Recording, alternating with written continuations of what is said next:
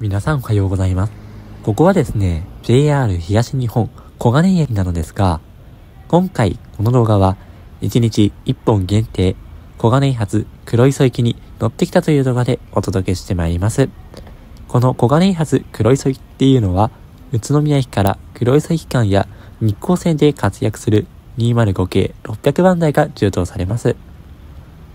小金井駅から宇都宮駅間で205系600番台に乗車することができる列車は、今回乗る黒磯行きと日光行きそれぞれ1本のみとなっています。それでは早速改札口の方へ移動していきましょう。というわけで改札口までやってまいりました。205系600番台で運転される黒磯行きは2番線から7時41分発ということで、2番線ホーム移動していきましょう。というわけで2番線ホームやってまいりました。見ての通り、今回乗車する7時41分発黒磯行きはまだ入線してきていないですね。7時32分頃、回送電車として到着するそうなので、列車到着まで少し待ちましょう。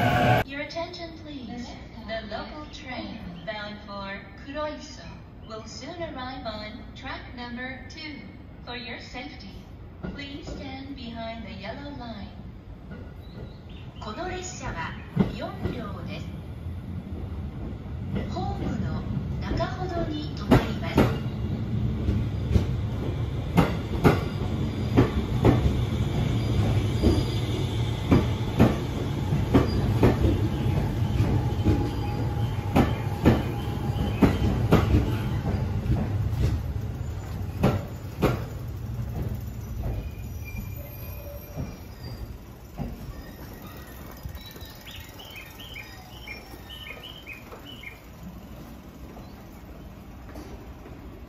というわけで2番線には7時41分発1日1本限定東北本線下り小金井発普通列車黒磯行きがやってきましたね。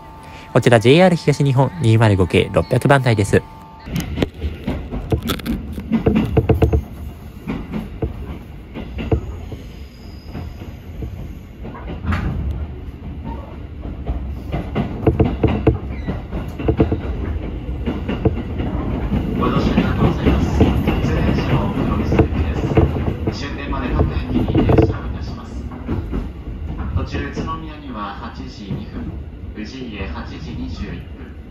矢板8時35分、西那須の8時45分、終点黒磯には8時56分の到着予定です。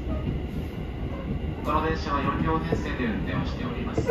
お手洗いは一番前の車両にございます。なお本日も車内キーへ並びに携帯電話、スマートフォンの使用マナーへのご協力ありがとうございます。ご乗車ありがとうございます。次は1時台です。お出口は右側です。車内換気のため終点黒磯までドアは自動で開きます。ドア付近のお客様はご注意ください。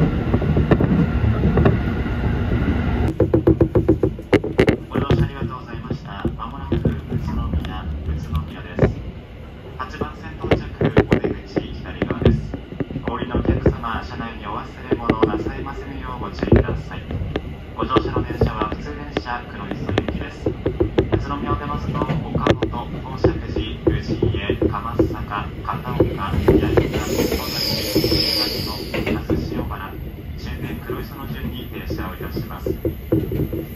終点までドアは自動で開きます。ドア付近のお客様ご注意ください。まもなく宇都宮です。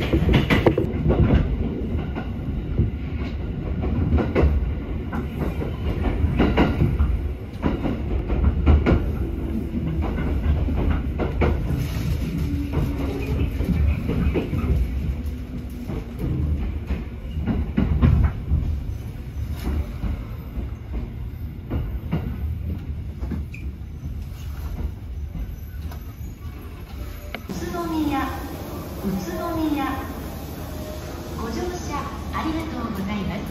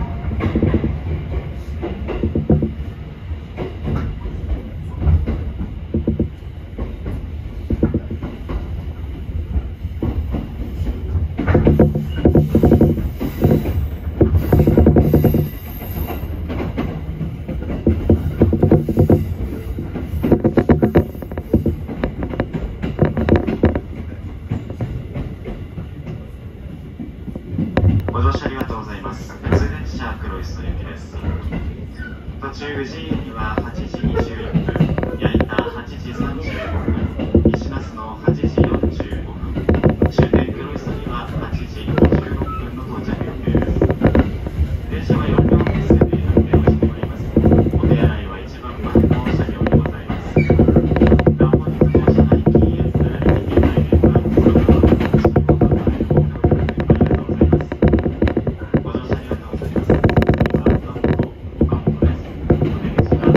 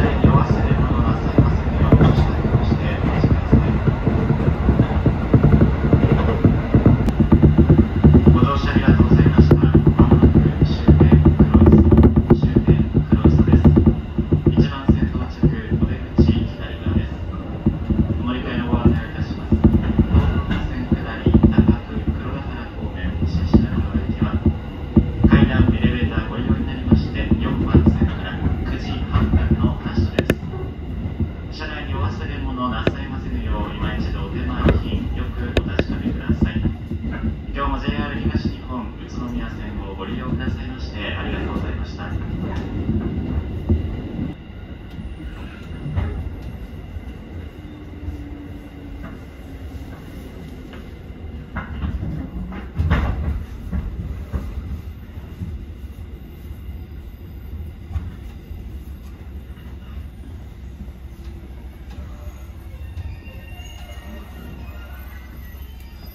小金井を出てから1時間15分、終点黒磯までやってまいりました。乗ってきた列車は折り返し、東北本線上り、普通列車宇都宮行きとして運転します。1日1本限定205系600番台で運転される小金井発黒磯行き、小金井から205系600番台に乗って東北本線を北上してみてはいかがでしょうか。ご視聴ありがとうございました。